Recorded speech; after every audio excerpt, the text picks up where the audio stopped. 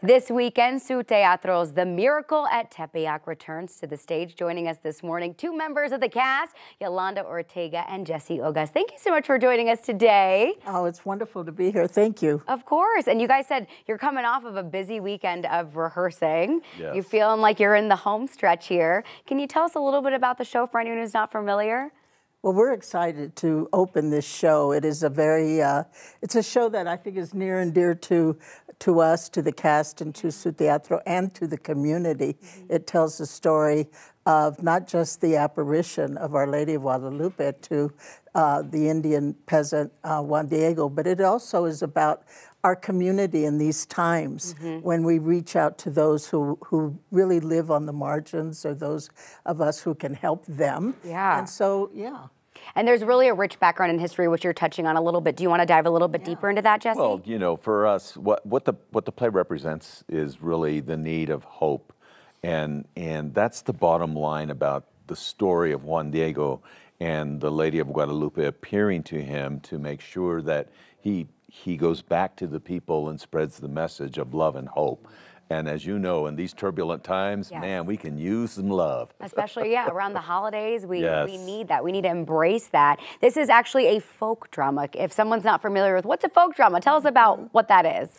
Well, I think it integrates a lot of what our traditions are about, and especially those of us who grew up with the faith to Our Lady of Guadalupe. She is actually the mother of the Americas, not just in the Southwest, or all of us who are Latino, but for the whole Americas. And so we are integrating dancing, the folkloric dancing, the Aztec dancing, Grupo Tlaloc, as well as, again, the story of Guadalupe, but also the story of our present time. When you talk about hope, we also talk about compassion.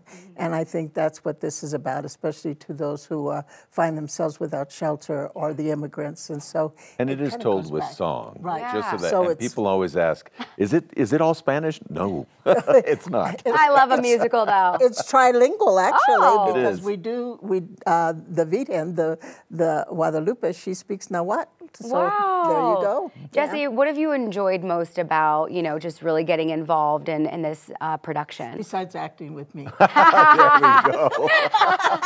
Obviously.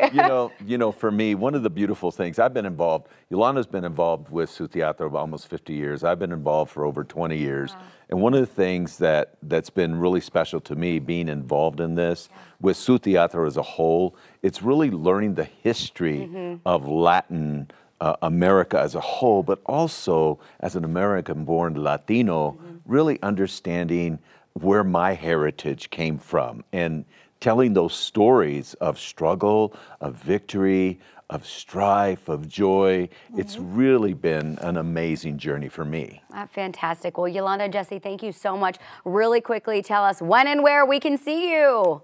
Well, we open this Thursday, December 7th. We go on through the 17th, and you can reach the office, Su Teatro. Go to the website. Right. Perfect. SuTeatro.org. Fantastic. The phone lines are open. You can purchase tickets. One quick thing. Yeah. On Thursdays, it's 2 for 1. Okay. But you have to say that. Okay. Thursday, 2 for 1. All right, guys. Thank you so much for joining us today. Thank you. And break a leg. All right. You're going to be fantastic.